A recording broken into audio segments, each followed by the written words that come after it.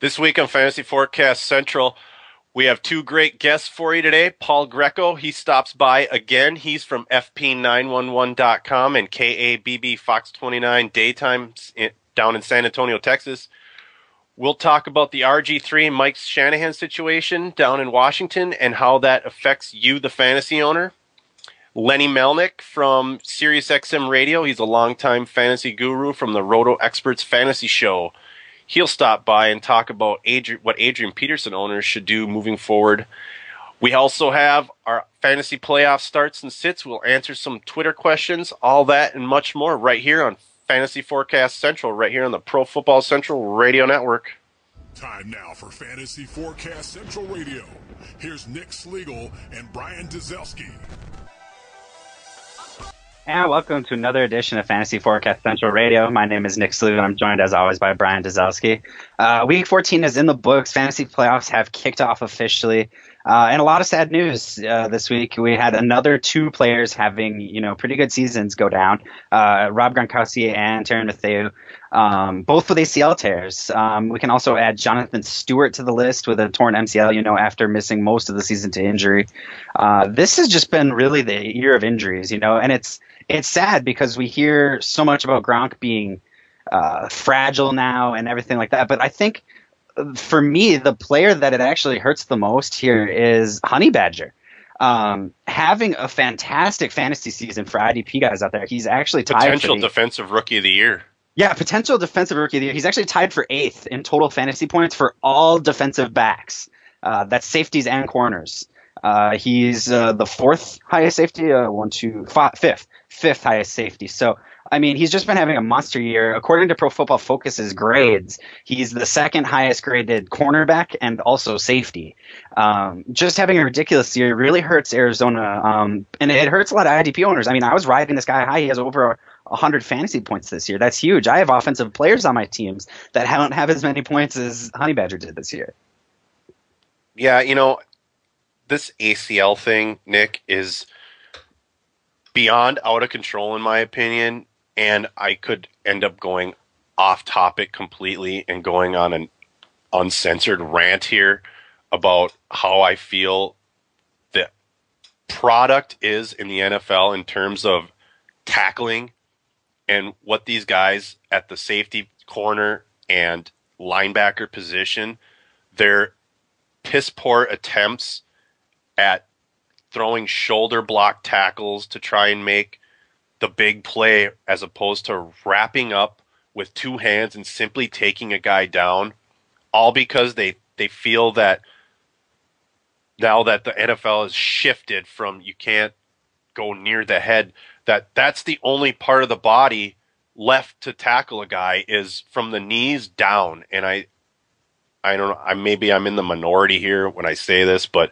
I think it's absolutely ridiculous. I think it's pathetic. And these guys, superstars like Rob Gronkowski, Reggie Wayne, and the list goes on and on, a rising star in Tyrann Mathieu, are going to miss seasons and chunks of their career because these idiot defensive players don't know how to properly tackle. And this whole fantasy season, it seems like every week we talked about somebody go down with an ACL injury, I know that one week, I don't remember what week it was, Nick. It was week 5, week 4, somewhere in that range, where there was like 4 people on the list that went down in 1 week. It's absolutely inexcusable. Like I said, I could go off topic for an hour and just get into a raging anger state of mind talking about this, but the lack of tackling in this league is in my opinion, primarily the main reason that Gronkowski went down with an ACL injury.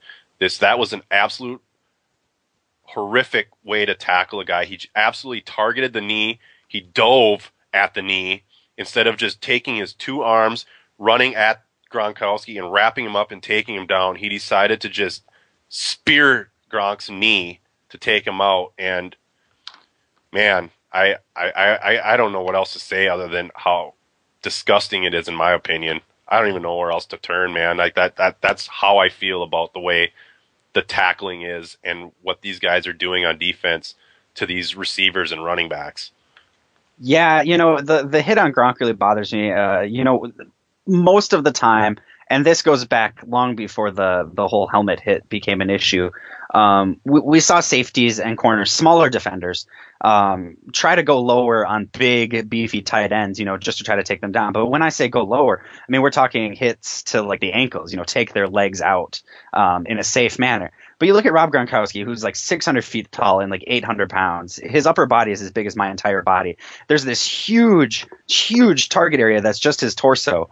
The defender wasn't even tall enough to hit Gronk in the helmet if he tried. Why not launch right at his body? I mean, if you're going to shoulder tackle, hit him in the chest or the shoulder. You're probably going to at least slow him down enough for everybody else to wrap him up and take him down. Or if you're going to go low. It looks a lot like the hit Matt Elam laid on Randall Cobb, just unnecessarily targeted directly at the knee. Luckily for Cobb, well, I don't even know if it's luckily, but it didn't tear up anything in his knee, just gave him a slight fracture in his, right, bone, absolutely. But and that was just a miss by mere inches. It was a lucky miss, really, more than anything. So you're right. I don't like it. And part of me feels just the tiniest little bit bad for these defenders because they know they can't go high anymore. And, they're still trying to figure out what to do. But poor tackling, especially, I showed you on the Packers, probably the worst tackling team in the league. Tackling is an issue league-wide. You don't even really have to go to these injuries to have examples of poor tackling. You can go back to this past Sunday, the Cincinnati Bengals and the Indianapolis Colts. And Levon Brazil absolutely did not deserve that. Well, he deserved that touchdown. He should not have scored a touchdown. 6 guys and not one guy, Nick. 6 guys did not use one hand to try and take this guy down. They all threw shoulders. Yep. And if I was Marvin Lewis, I would have given all 6 guys, and that includes Terrence Newman, their walking papers for that shit show of a performance on that particular play. That was absolutely ridiculous. Levon Brazil just basically He-Manned himself, was what it looked like. I mean, it was he looked like Hercules in that play when it really wasn't that wasn't the case at all. It was just 6 guys just wanted nothing to do with tackling him and just made absolutely ridiculous attempts at throwing shoulders at the guy, hoping he would just fall down. Man, that play, I was like livid watching that play. I don't know. I'm going off on a rant now. You can cut me off anytime you want. I'm with you though. The tackling in the NFL is just poor. And yes, anywho, I'm with you all the way. Anywho, moving to Jay Cutler and Josh McCown, the situation in Chicago it continues to get crazier. ESPN's total QBR stat is the stat that I think is total garbage, but I just heard this, walking into the office right before we were going to do the show. Josh McCown this season has the best total QBR in the NFL, and it's a little over 20 points higher than Jay Cutler's. We heard Mark Trestman come out and say, Jay Cutler is our starting quarterback as soon as he's healthy. He will be the guy. For me, I don't know here. Josh McCown has been basically everything the Bears always hoped Jay Cutler would be. I don't see how Mark Trestman can pull him out, especially when they're making a run for the playoffs. And not to mention fantasy owners, just to look at it from our selfish standpoint for a second, McCown has been lighting it up, has been maybe what got people to the playoffs, what could get people through the playoffs. And then he might get replaced this week or next week by Jay Cutler right when you need him most. Cutler's going to be rusty. Yes, he has decent matchups, but he hasn't played in a while. When he did try to come back and play, he just got re-injured right away. So for me personally, being a stay-at-home NFL coach, I would go with the hot hand with McCown. I don't see how you can go with Cutler. What do you think here? Yeah, I tend to agree with going with the hot hand. Josh McCown is extremely hot right now. And you're right. They brought Jay Cutler back a couple weeks ago, and he was in for, one quarter, injured himself, and was taken out right away. So I think Trestman's going to stick with Josh McCown. I think that's the smart move. But what do the Bears do going into next season here, you got Jay Cutler, who's going to become a free agent. There's talk all around the league about the Tennessee Titans making a strong play for Jay Cutler. And people, and Bears fans alike are talking like Josh McCown's the guy for the future. Now, my question to you, Nick, is Josh McCown is no spring chicken. Guy's been in the league this is his 11th season.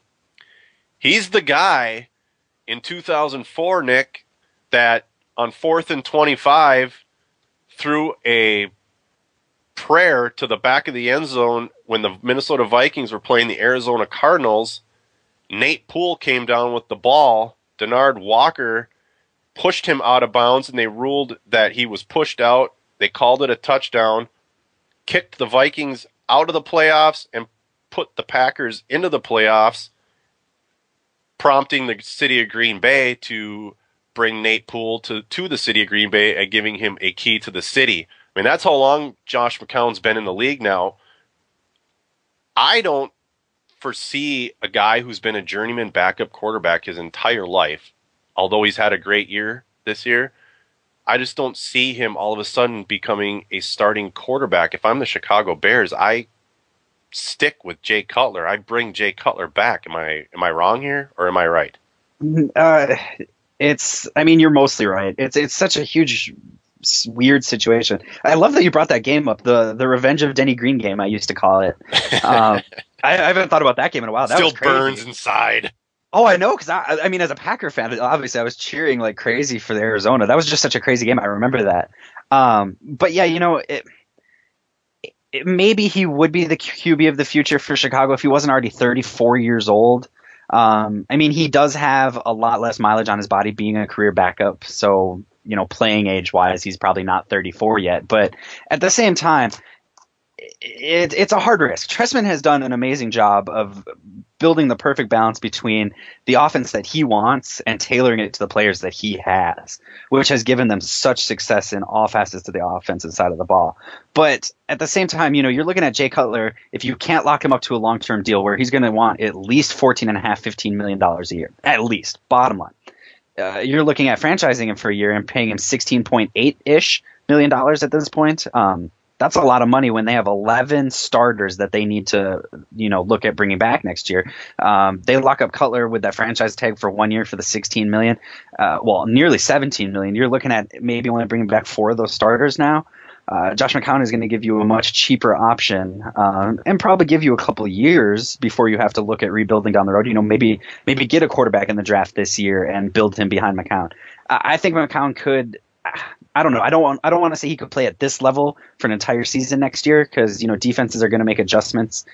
We've seen quarterbacks in their second year as a starter struggle to keep it going. But I think he could be a serviceable starter. I don't think he could do any worse than Jay Cutler did in his time so far with the Bears this year.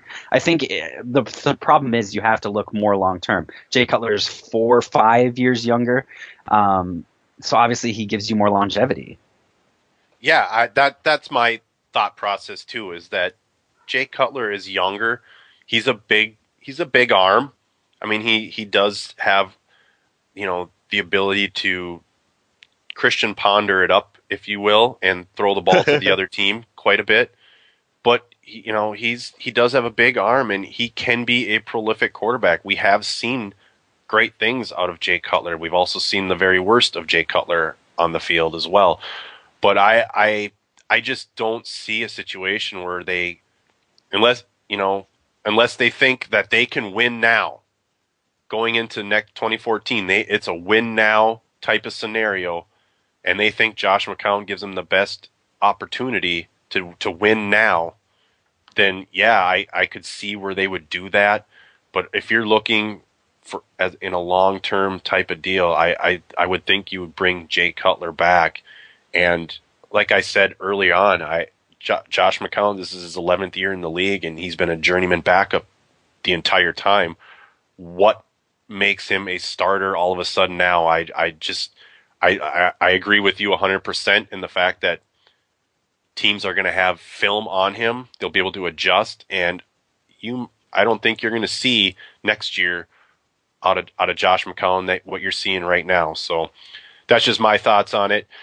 Anyway, don't go anywhere. When we get back, Paul Greco joins us. We'll ask him who he's loving this weekend and who he's hating in 2014. You're listening to Fantasy Forecast Central Radio right here on the Pro Football Central Radio Network. Football fans, check out ProFootballCentral.com for all the latest NFL news and analysis. Also, check out the very popular Pro Football Central Radio Network for awesome NFL talk around the league. Go to ProFootballCentral.com. ProFootballCentral.com. Hey everyone, check out TomahawkShades.com and get your lethally stylish pair of sunglasses. Great quality for a great price. And welcome back to Fantasy Forecast Central. Joining us now is Paul Greco. Paul is a fantasy writer at FP911.com. You can also find him on KABB's Fox 29 daytime show in San Antonio, Texas, where he has a weekly fantasy football bit. We appreciate you taking the time to join us again, Paul. How's it going? Oh, man, it's going awesome. How we doing, fellas? We're doing great. Thanks for coming on again. Wow. We saw AP go down with what looked like a really horrific injury initially. Now we find out, luckily, no tears, no surgery required. It's just a sprain. But let's go worst case scenario just for a minute and pretend Adrian Peterson is out for the rest of the season. In your opinion, is Toby Gerhart a running back one for the last 3 weeks? Running back one? No, he'll be a running back two. And if you were a smart fantasy owner, you probably would have picked him up prior to going into the playoffs. And this way, you don't fall into the black hole that is, Adrian Peterson possibly going down. And we do a lot of stuff with the guys up in Pennsylvania with ESPN. And one of the things that we talked about prior to going into the playoffs is if you have this quote unquote number one running back, you have to take a look at your roster, drop what I like to call the D-bag on your team. That's not going to do you any good, and pick up the backup running back for your number one just in case, because you don't want to be trying to scramble to the waiver wire because your number one goes down on your playoff trip trying to get yourself to the Super Bowl. So hopefully you were smart enough to go ahead and pick up these, running backs that are backing up number one just in case. It's called insurance. That's why we get it. That's why we do it. And you should have done it before moving into your playoffs. Okay, Paul, looking forward to 2014 for just a minute here. Okay. Yeah, I'm trying to get through week 15 of the playoffs, fellas. I know. Guys like Alshon Jeffrey. I'm looking at like 2021 when my son's is an RB1. I'm not far out, so let's go. Let's do this. Guys like Alshon Jeffrey, Josh Gordon, Eddie Lacy have all stepped up big, and obviously their draft stock is skyrocketing at this point. Who are some popular names we've always seen in the top few rounds that you see sliding down the draft boards now to make room for the new blood?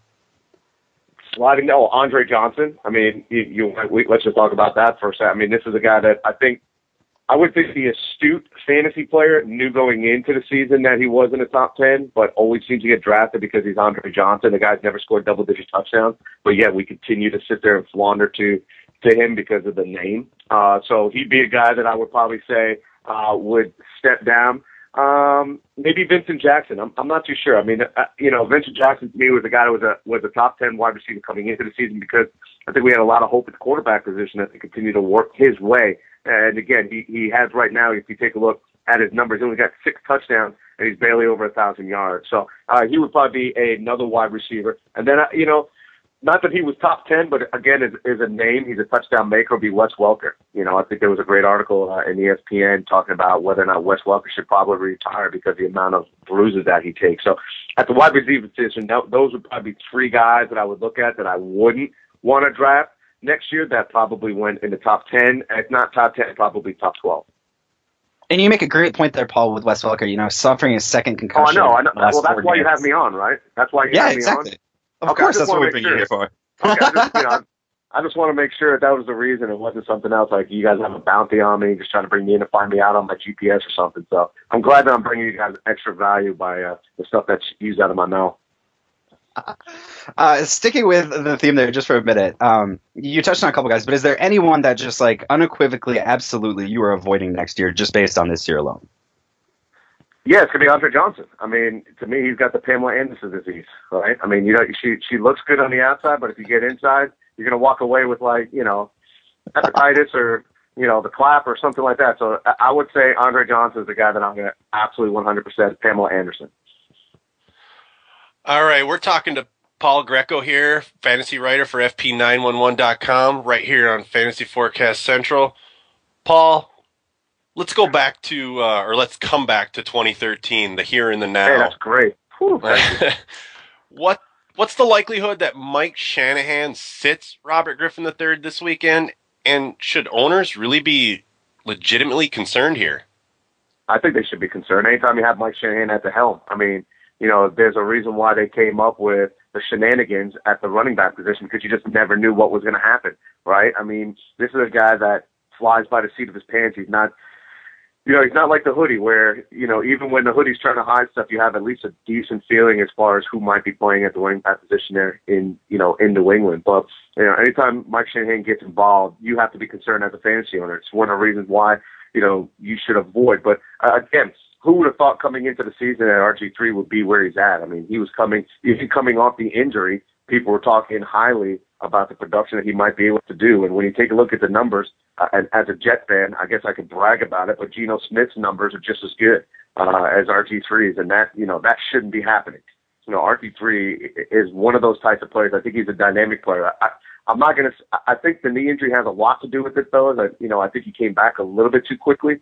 You know, after seeing AP and what he was able to do, I think these NFLers think that they can come back even faster and even stronger, when they probably should take that extra time to rest, especially someone at a young age like RG3. I thought he should have stayed back, wait, maybe take a little bit more time to make sure you're fully healed. And I don't know what you guys have played. I don't know if you guys played like badminton in high school or whatever, but I played football, soccer, baseball, and basketball. And as a kid, Badminton. as a young one, what'd you play? I did not play badminton. Well, maybe it was like, competitive Dungeons and Dragons, whatever you guys play. Well, my point is that as a young male, as a young male, we have it in our brains that we can come back, quicker. And even when we're not fully healthy, and I can only say from experience playing in college, I ripped my hamstring. I had a hole in my hamstring, and they told me 6 to 8 weeks. Well, in 4 weeks, I'm like, I feel great. And then, boom, I go in for one game, and I was done the rest of the season because I retore it. So, RG3 in the situation, I'm very, very concerned for fantasy owners that have to deal with that issue. So does this go back to the earlier question that Nick asked you, and being smart and having already gone out and picked up Kirk Cousins here and possibly using him as a replacement this weekend? I don't think so. I'm hoping that you were smart enough that RG3 was not your number one, first of all, because coming into the season, he shouldn't have been your number one because of the injury. So I'm hoping that you actually have a better quarterback situation than having to rely on RG3. If you take a look at the numbers, if you had RG3 as your number one quarterback, you better have hoped that you had AP, LaShawn Johnson at your running back position, Megatron, Julius Thomas at the tight end, because those are the guys that would have carried your team. I don't think you're going into the playoffs, with a guy like RG3 at the helm at the quarterback position without having a running back and a wide receiver that actually carried your team. All right, Paul, we got one last question here for you. That's Michael it? Floyd. What's that? I said, that's awesome, man. This goes quick with you guys. You guys are pretty good. I don't care what they're saying on Twitter and all that stuff. I got you guys back. You guys are doing a great job. We're doing C+ work. Awesome. Yeah.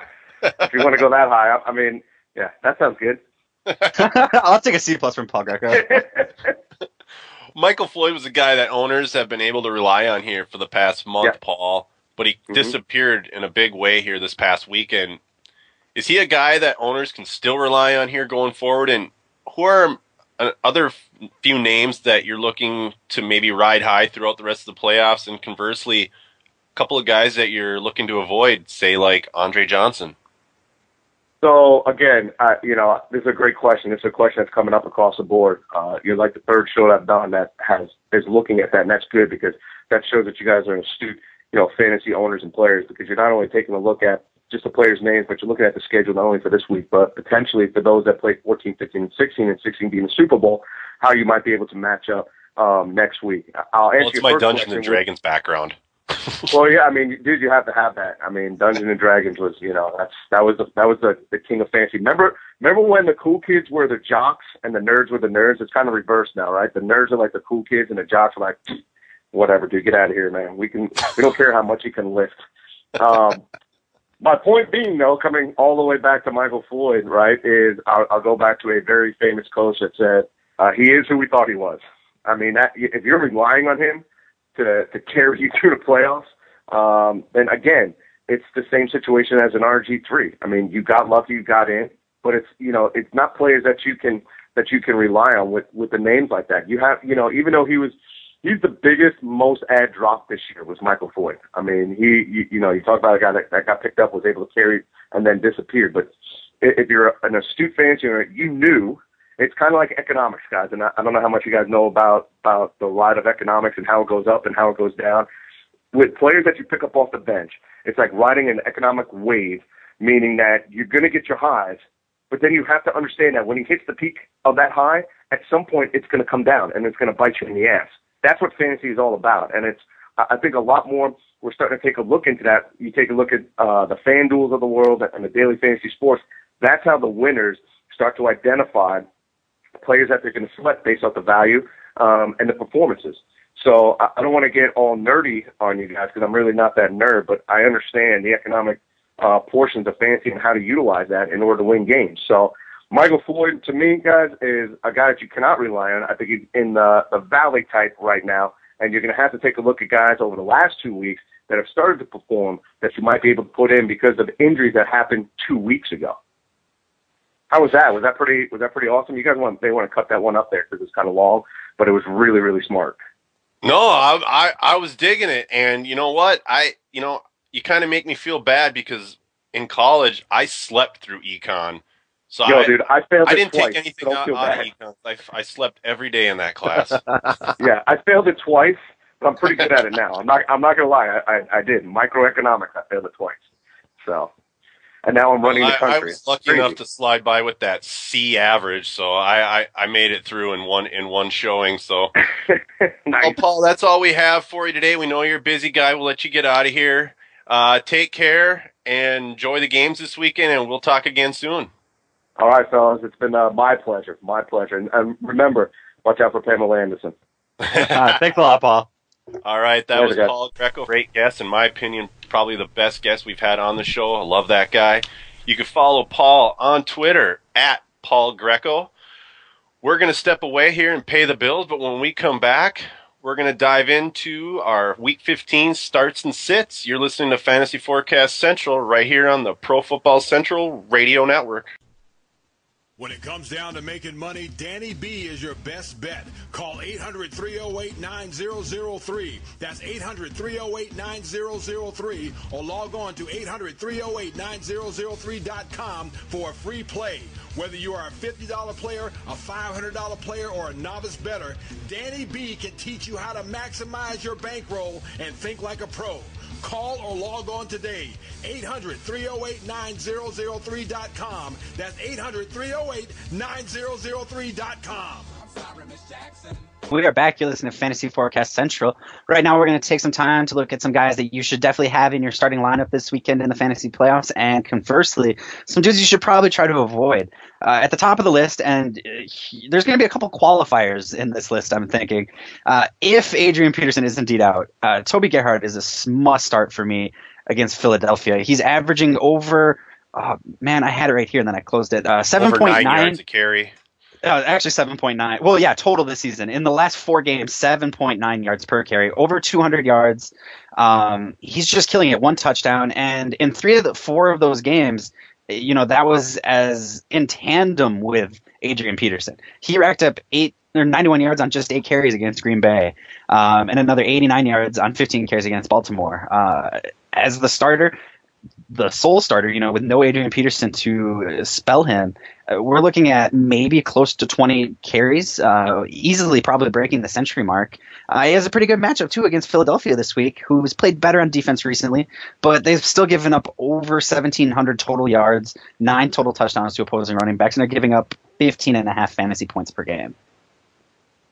Yeah, I'm right there with you. I think if Adrian Peterson doesn't go, and not to get off topic too far, again, I kind of do that at times, but I believe Adrian Peterson shouldn't go. That's just me. I don't think it's worth the risk here right now.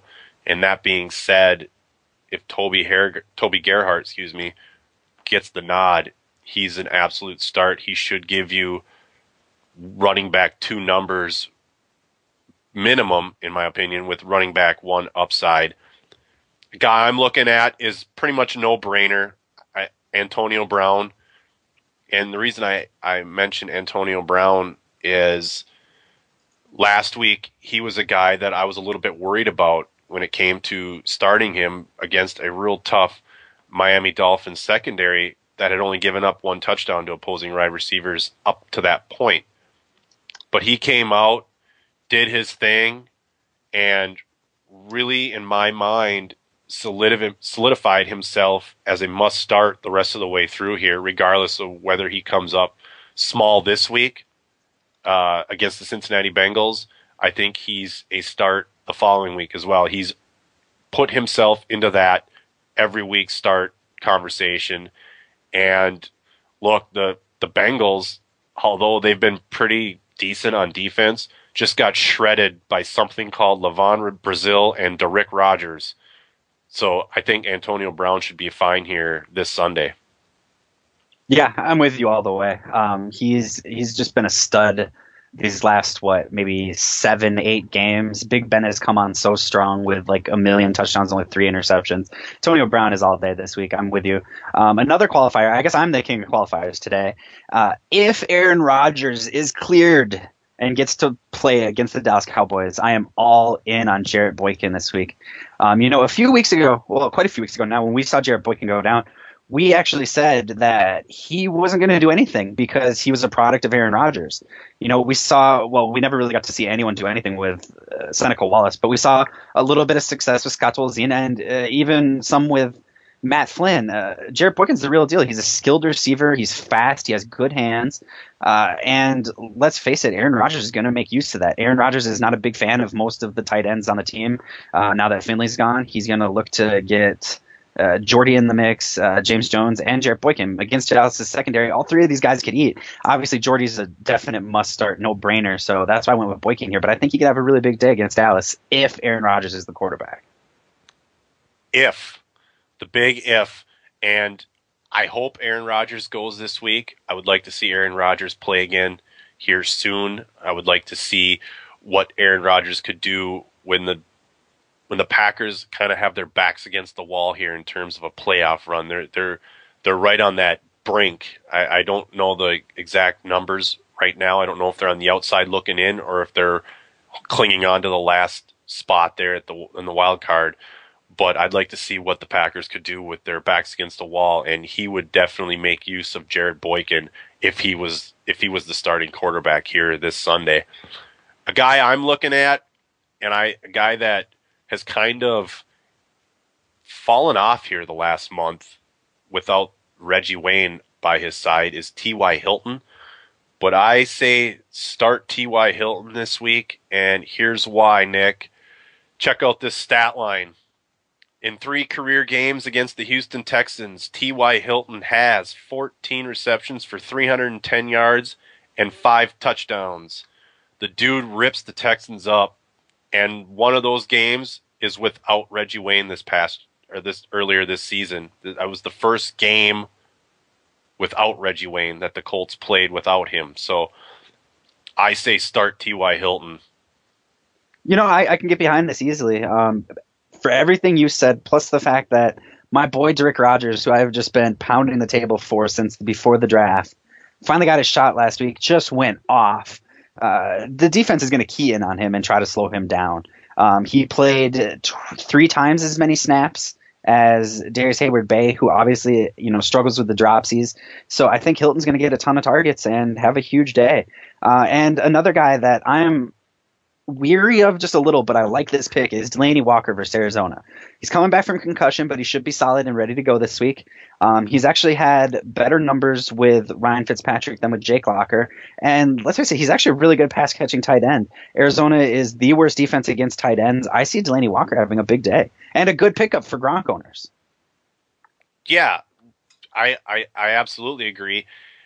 The one thing that concerns me is that his production spiked here a few weeks ago, and he had like a 3-week stint where he was a top 5 tight end each week, and then the last couple of weeks he's fallen off, and the production just hasn't been there. But yeah, versus the Arizona Cardinals, that's a pretty juicy matchup, and one that Delaney Walker should take advantage of. Switching to sits, Nick, guys that probably shouldn't be in fantasy owners lineups here for the playoffs, and this is an obvious one, but I still want to put it out there so people who think that because they drafted Victor Cruz so high in terms of wide receivers that they need to play him, and that's just not the case here. He's going to be shadowed all day long by Seattle Seahawks all-world cornerback Richard Sherman. And look, Victor Cruz hasn't scored a touchdown since week 4 anyway. Too risky during the playoffs, in my opinion. If he has a big day, oh well. Ain't nothing you can do, but it's not worth the risk. I say sit him at this point in the season. Yes, I agree with you completely. Especially just Seattle's defense is just so good. Richard Sherman is just an unstoppable force. Obviously, he's going to be locked down on Cruz. Cruz is just doing nothing this week. Eli Manning's going to be on his ass most of the game anyway, so I just really see nothing happening there. Another player from a game and team we just talked about, CJ 2K, CJ whatever the hell K you want to call him, going up against Arizona last week. Sean Green had just as many carries, he had 3 less carries than Chris Johnson and the same amount of yards, 1 more touchdown. Chris Johnson's just been garbage most of the season. Arizona is one of the best they are the best defense against opposing fantasy running backs this season. They haven't even given up 1,000 rushing yards yet, just slightly over 1,000 total yards, only 4 touchdowns, and they're the only defense giving up less than 10 fantasy points per game. The Arizona Cardinals on defense, they're a force, and they're not talked about because the Kansas City Chiefs, in terms of fantasy, have dwarfed them, and you look at the Seattle Seahawks in terms of overall defense, they're in the same division, so the Cardinals get left behind. But they do a really good job at stopping the run. It'll be interesting to see how they change on defense with the absence of Tyrann Mathieu, because Tyrann Mathieu is a pretty good asset in the run game, stopping the run at the cornerback position. So I'll be interested to watch how they react to him not being on the field. But I'm with you. Chris Johnson's too much of a liability. He's in that Victor Cruz conversation for me. He could have a monster game, and then he could put 12 yards up for you. So, yeah, he's too much of a risk. I got him on my bench as well. Another guy that I'm sitting is Bobby Rainey, and the reason I'm sitting him, and maybe owners aren't going to be able to. They have to play Bobby Rainey, but he's kind of a risky play here against a tough San Francisco 49ers defense. San Fran's run defense is at an elite level in comparison to the Buffalo Bills, who he just played against, which Rainey did post 127 yards and a touchdown. However, subtract that 80-yard touchdown run on the first play of the game, and his day would have been like this: 21 carries for 47 yards. And nothing for PPR owners either. He had 4 catches for a -3 yards. Little too risky for my liking here, Nick, in the heart of the playoffs. But that's just me. No, I'm with you. I'm not a big fan of any running backs going up against San Francisco. And you're right, with Rainey, the Buffalo game, it's so important to look deeper into numbers than just the box score stats, because if you just pull up the box score and see 22 carries for 100+ yards, oh wow, he did awesomely, but you go back and subtract that 1 carry out, it's a huge difference. And let's face it, San Francisco's not going to be giving up any 80-yard runs anytime soon. So I just that front 7 of San Francisco is just so big, so strong, so talented, arguably the 2 best middle linebackers in football. It's just going to be a hard day for Rainey to get anything going. Another guy that I've actually played a couple times this season and with pretty good success is John Carlson, the tight end from your Minnesota Vikings. Coming off concussion, he is going to have to pass some tests to be cleared to play, but everything I'm reading, and you could correct me if I'm wrong, is that he might probably be ready to go against Philly. The problem is that the Eagles are the second best defense against opposing tight ends this year. They've given up just 650 yards receiving and only 2 touchdowns.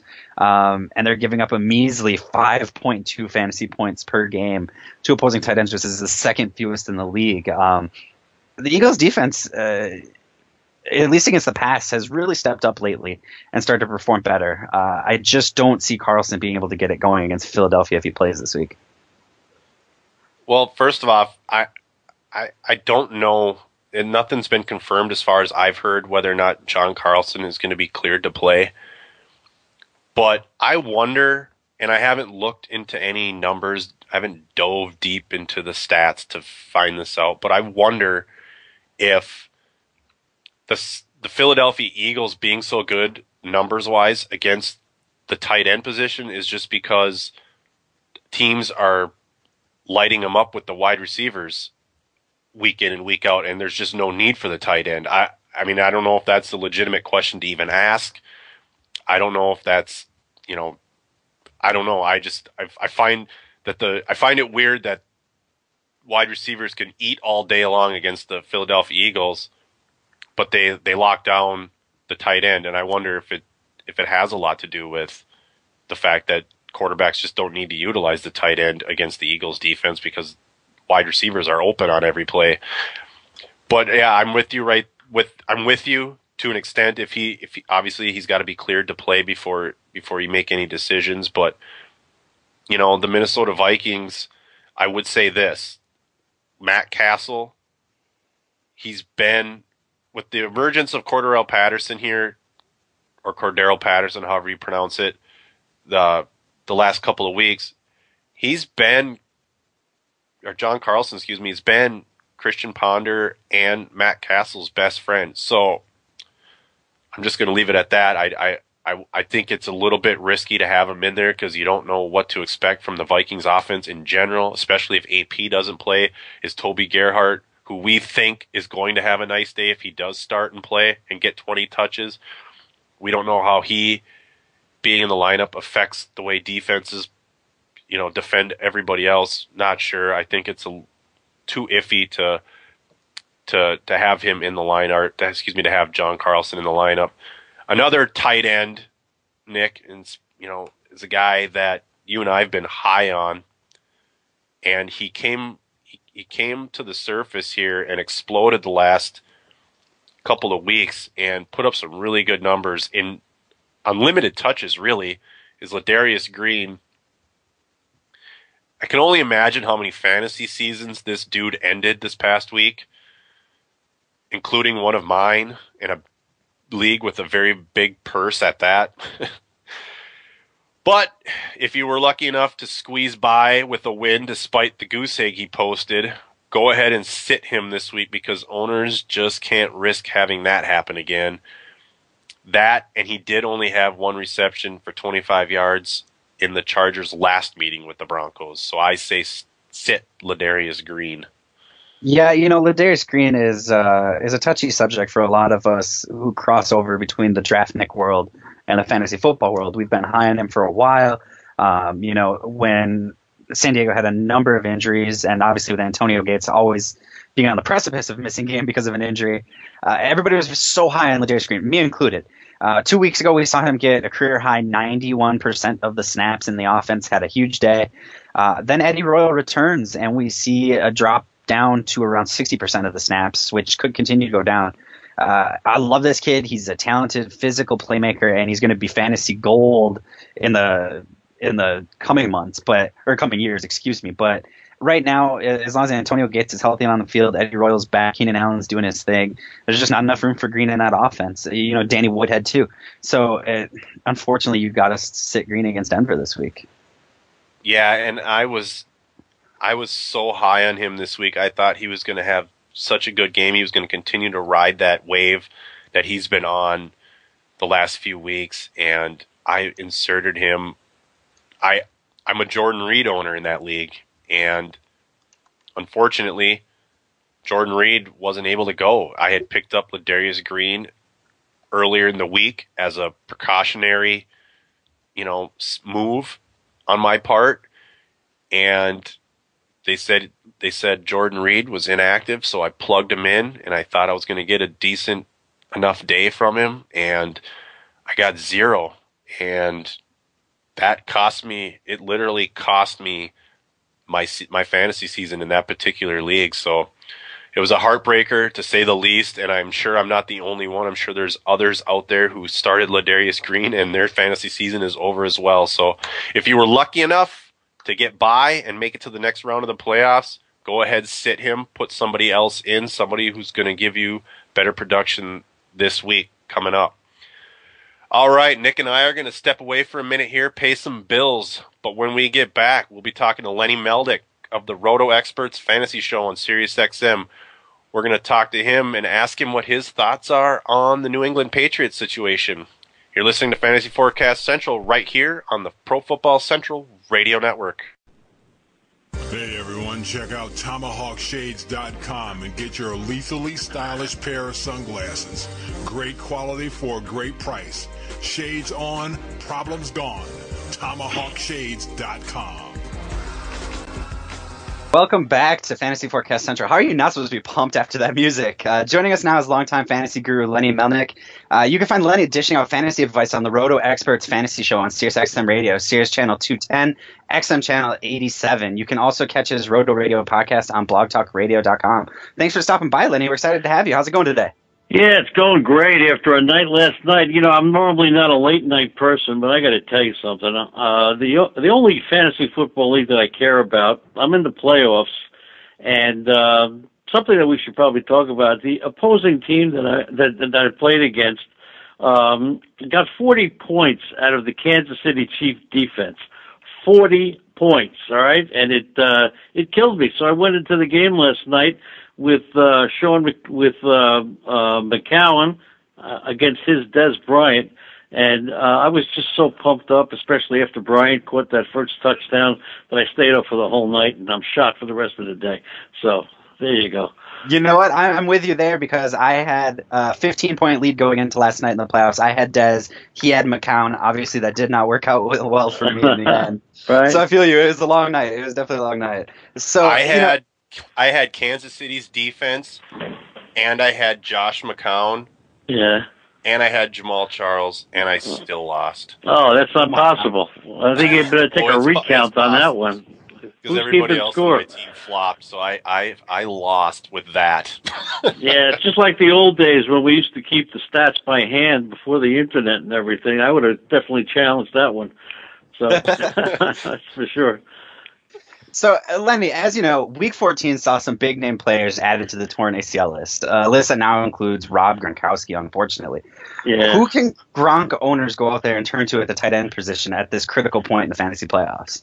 Well, here's the deal. The first reaction to that is who's his backup, all right? That's the first thing we probably think of. And, Matt Mulligan will probably get the call there. And they got a pretty good matchup this week against Miami, a team that really gives up a lot of touchdowns to tight ends. However, the reason I was so upset about the Kansas City defense killing me was that my opponent picked them up on waivers. And just the following week, I don't know why they were on waivers, but they were. I guess he may have dropped them when they played Denver. But here's the thing: you cannot just assume that there's nothing any good on waivers at this time of the year. And when you talk about tight ends, Delaney Walker had a concussion, and he didn't play last week. It's very possible. Don't take it for granted that Delaney Walker is not on your waiver wire. He very well could be, depending upon your roster size and things like that. So the first inclination would be to see if Delaney Walker is available. He's got. Not only has he been very productive, but he's got some great matchups against Arizona and Jacksonville and Houston. So he would probably be my first choice. Or you could go the other way and hope to get a different tight end every week. As I said, Mulligan, who'll probably get the call. I had a hard enough time with Hus Mendoza when he was playing, but Humanawanu is hurt, so it'll be Mulligan getting the call, going against Miami, or Andrew Corliss. He's got a great matchup, boy. I'll take anybody going against the Dallas defense, right? After what you saw last night. So if you wanted to play it week by week, Andrew Corliss is a good matchup against Dallas. Delaney Walker you have to take a look at first. Probably Dennis Pitta is not available anymore, but if he is, of course, he's somebody who has come right back into the fray very quickly. Some other names that you'd want to consider could be Ladarius Green, and I think we may have thought that Antonio Gates was finished before he's actually finished, but he's been pretty productive, and he'll be going against Denver and Oakland. His last matchup will be Kansas City. That'll be a difficult one if he gets some playing time. And also, Brandon Myers. Now this week, you may want to go with somebody else, but then he's got the Lions and Washington in his last two games. So, it's all about the matchups. And if I was in that situation of not having the use of Gronkowski, I would probably play it week by week. And if I had to latch on to one guy, it would probably be Andrew Corliss, who I think has got some great matchups, Dallas, Pittsburgh, Chicago. So I would go that way. Okay, sticking with the Patriots here, the Pats are averaging 32 points per game with Gronkowski in the lineup and only 21 without him. What do Tom Brady owners do here, and can they rely on him as they march through the playoffs? Well, I'll tell you what, that's a little misleading because if you remember at the beginning of the season, as I'm thinking, probably, let's see, Vereen got hurt in the first week, and then he was out probably weeks 2 through 6. They were without both Shane Vereen and Gronkowski. So you just can't say Gronkowski out. They didn't have Vereen either, who is really starting to emerge as a huge player. And as far as Brady goes, when he didn't have those two guys, he still threw for close to 200 yards in almost every game. He had 260-something yards. He had a 300 game. So I don't think that, look, it's not going to help him not to have Gronkowski, but Vereen, who is starting to come around in a standard scoring lead. He had 6 points, then 9 points, then 12 points. And last week he picked up 153 yards. So certainly that's going to help. It's not going to help Brady to lose Gronkowski, but having Vereen there as that safety valve out of the backfield, and if you watched the game last night, you saw how good Matt Forte was in that kind of situation, getting those swing passes. That's what Vereen is best at. So I really wouldn't downgrade Brady very much. And it's really all about the matchups that he has, and I think he's got some pretty good ones. He's got Miami, he's got Buffalo, and he's got Baltimore coming up. So I don't think I would be downgrading Brady too much. We're talking to Lenny Melnick, host of the Roto Experts Fantasy Show on Sirius XM Radio. You're listening to Fantasy Forecast Central. Lenny, let's turn our attention to the Minnesota Vikings here and Adrian Peterson for a minute. Oh my AP gosh! sprained his foot here in the. What's that? Right away when you said turning our attention to the Minnesota Vikings, that just kind of made me a little nauseous. But that's okay. Oh, you're hurting my feelings. I'm a Minnesota guy. I'm sorry. Listen, and the Vikings are my blood, so you're hurting my feelings a little bit. Yeah. Well, look, I go back to the Vikings when they had Fred Tarkington and all those guys. So I used to be a Viking fan, but not anymore. Well, unfortunately, I'm stuck with him. So yeah, well, anyway, the AP he sprained his foot in the second half against the Baltimore Ravens. Now looks like, or actually, I say early on, it looked like the Vikings may just shut him down. But now there's reports saying that Adrian Peterson is determined to play this week. This week? And, yeah, he's this saying week. He went from almost having surgery to playing this week. What for? I'm with you. I'm saying shut him down, but Adrian Peterson is, he's determined to play. That's his mentality. He wants to play. Okay. But let's just say he does not play this week. What are any options, if there are any options, available for a guy who owned AP and was, who could get relatively decent production on the waiver wire, or maybe somebody that's on their bench, because AP is a guy that's pretty much carrying most owners' fantasy teams this year. Absolutely, he's one of those. He's one of the running backs that panned out. Jamal Charles panned out, but you take a look. In that league that I was talking about, that I was so excited about to win my playoff game last night. My first pick in that league was Calvin Johnson, and my second pick was Jimmy Graham, and I wound up with Eddie Lacy in the fourth round and no Sean Marino in round 14. I also had Darren Sproles in there, but I just wasn't buying that running back thing. However, with Adrian Peterson, you almost can't lose taking him, and he's probably one of the few sure things. There's a couple of things you got to look at. First of all, if you can, the first thing you do is see at the condition of Reggie Bush. Detroit is home. If Reggie Bush is still going to be hobbled, then Joyce Bell could be an interesting pickup there. You take a look at Carolina with Tolbert out with the bad knee and Stewart out with the bad ankle. You got D'Angelo Williams over there who could emerge, and of course Daniel Thomas with his 16 carries, 105 yards and a touchdown. But I think the best move to make is, if you watched Gebhardt run last week, he looked pretty good, had that 41-yard run and, picked up 89 yards and a touchdown.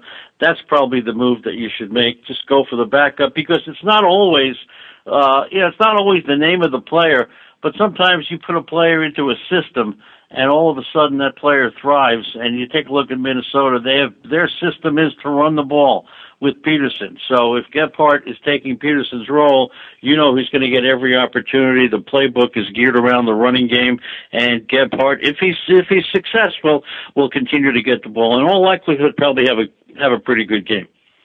Well, yeah, if he plays and he starts, and he's going to get all the touches if he does start. Yeah. The Philadelphia Eagles are a great matchup for running backs. Yes.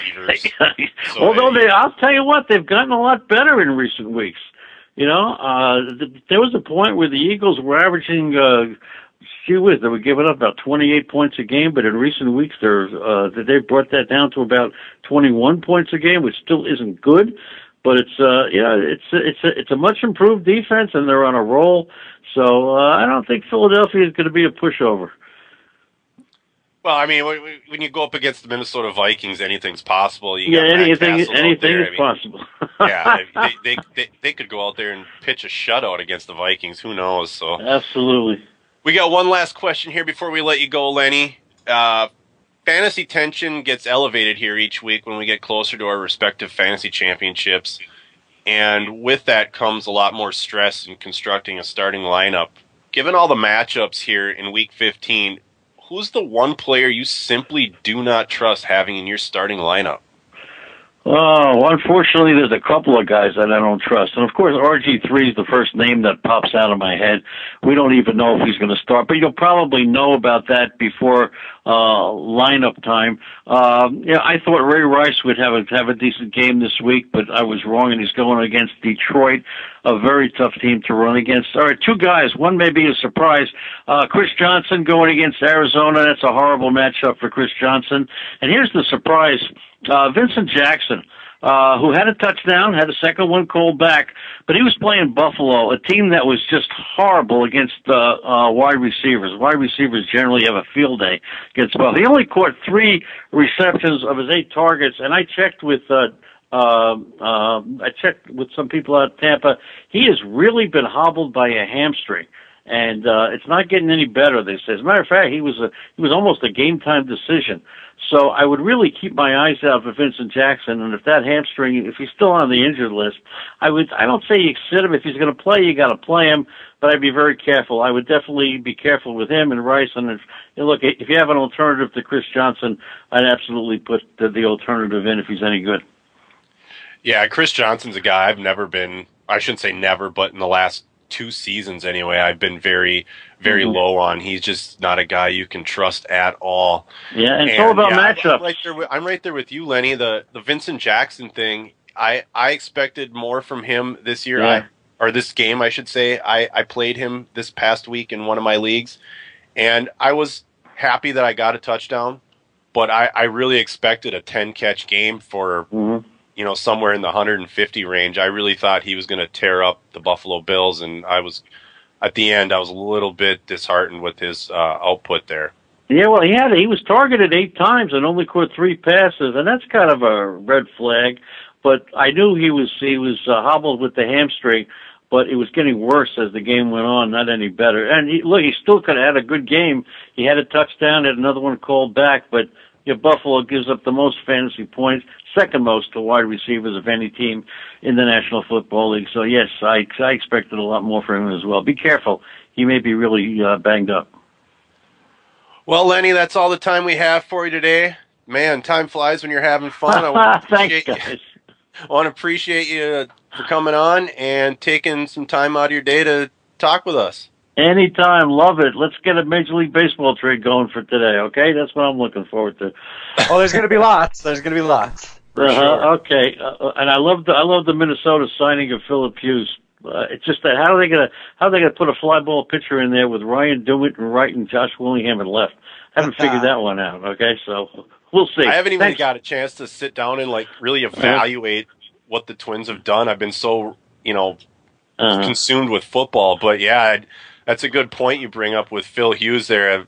He is primarily a fly ball pitcher, so it's going to be interesting to watch the Twins this year in 2014. So we'll take some time here and go pay the bills. But when we come back, we will have some Twitter questions for you that we'll answer. This is Fantasy Forecast Central. Check out the official store of the Pro Football Central Radio Network at pfcshirts.com to get all your holiday shopping done and be the coolest kid on the block wearing your favorite show's official t-shirt. That's pfcshirts.com and get your swag on. And welcome back to Fantasy Forecast Central Radio. Right now we're going to get to a couple Twitter questions that rolled in over the weekend before we close out today's show. Get your swag on. Get your swag on. God, I love that song. Mike Mack from Cleveland tweeted to us and asked, looking ahead to the semis next week, who do you like at the flex position? Stephen Ridley, Hakeem Nicks, Cecil Shorts, or Andre Holmes? Brian, what do you think here? Well, in looking at the matchups here, you have Kansas City versus Oakland. So that, to me, in my mind, rules out Andre Holmes. I think that front seven of Kansas City is going to make it a long and rough day for Matt McGloin. And I don't think he's going to be able to get the ball to his receivers enough to make them effective fantasy-wise. You also have Buffalo at Jacksonville, and we know the Buffalo Bills' issues when it comes to covering and defending wide receivers. So I think Cecil Shorts makes a great play here this week at the flex position.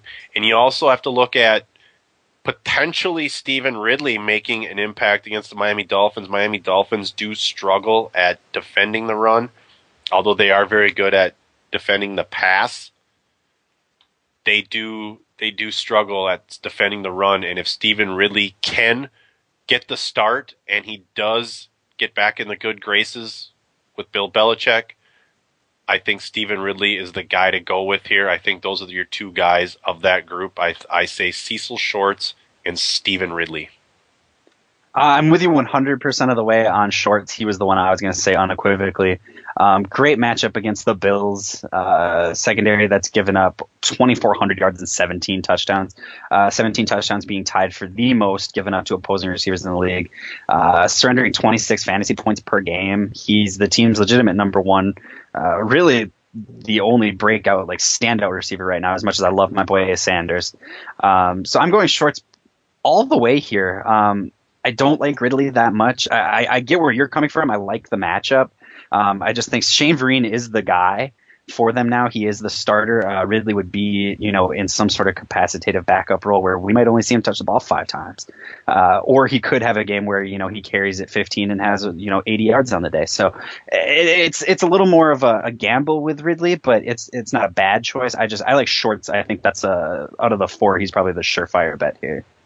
Yeah, of the 4, if you need to pick one, I go Cecil Shorts. In this order of the 4, I go Cecil Shorts, Stephen Ridley, Andre Holmes, and Hakeem Nicks. That's how little I think of Hakeem Nicks at this point. It's an unfortunate thing. He hasn't scored a touchdown yet this season, and the Giants go up against the Seattle Seahawks, and we talked about Victor Cruz earlier in the show being matched up with Richard Marshall. I'm sure Hakeem Nicks will see some Richard Marshall as well during that game. So he's number 4 on that list of 4 guys there.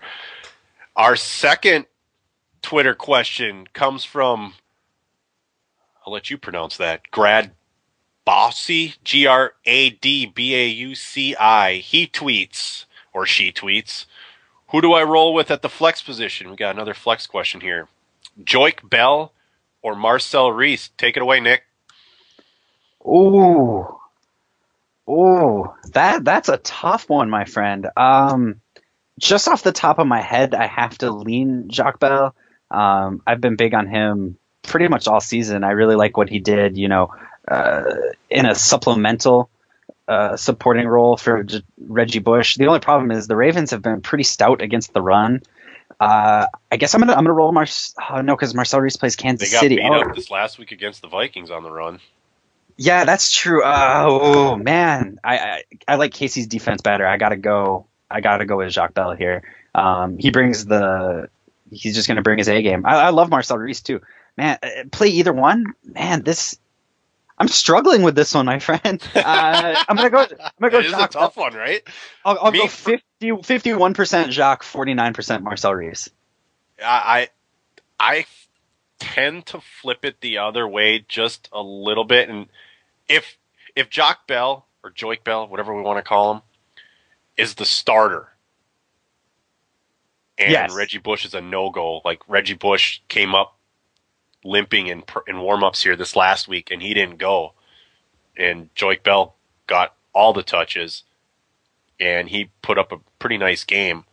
If that's the case, then I go Joique Bell, but I worry about whether or not Reggie Bush is going to be back. Kansas City does have a good defense, and I feel like Kansas City is going to be forcing Oakland to throw the ball in the second half because they're going to be down quite a bit, and that might bode well for PPR owners or PPR players who own Marcel Reese. He might get some points out of the backfield in the passing game, but if you're in a standard league, if Joique Bell is the starter, I tend to lean that way. If it's a PPR league, I tend to lean Marcel Reese's way. Because I think Oakland's going to pass more in the second half, and I think that's going to open things up for Marcel Reese in that aspect. I don't know about running the football, although he did have a pretty good game against the New York Jets this past week, who was number 2 number 2 and are allowing the second fewest points to opposing running backs, and he ended up tearing up the Jets on the ground. So who knows? But like I said, in standard leagues, I would go with Joique Bell, and in PPR leagues, I would go with Marcel Reese. And I know that sounds maybe a bit weird because Joique Bell's pretty good out of the backfield too, but that's how I'm breaking it down because that's how close it is for me, in my opinion. Yeah, I'm with you all the way there. It's so close to call. You could go either way, but I like how you worded it. I'll go with your thinking there. But that's it. That's all we have for the show today. We want to thank Paul Greco and Lenny Melnick for stopping by. Great A+ guests. We love having them on. Paul, his second time, just as funny as his first, and Lenny's such a great dude. Make sure you follow us and them on Twitter. Our Twitter is FF Central Radio. Have a great week, and best of luck to everyone out there in Fantasyland. You've been listening to Fantasy Forecast Central right here on the Pro Football Central Radio Network. You have been listening to an exclusive podcast on the Pro Football Central Radio Network. For news, blogs, and other awesome podcasts, please check out ProFootballCentral.com and follow us on Twitter at PF Central.